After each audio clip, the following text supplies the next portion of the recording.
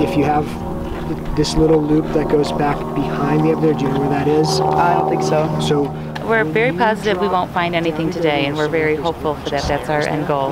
But we just want to eliminate things and check them off the list, and we're not intending to find anything, but we want to keep busy and do something that would we can do. And our son liked hiking, or likes hiking, I'm sorry, and so we just wanted to check something. Yeah, we just want to make sure everyone's safe.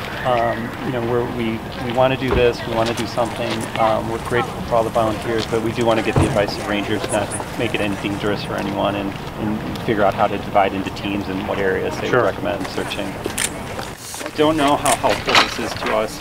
Cheryl and I are really overwhelmed by the generosity of people coming out here. Some of you we know well, some of you we don't. This community has been so supportive. As Ranger Reel said, we just want to be concerned with your safety. We think this is a long shot. We don't have any evidence that he was here. He had liked to come here in the past, so we're hoping to find nothing.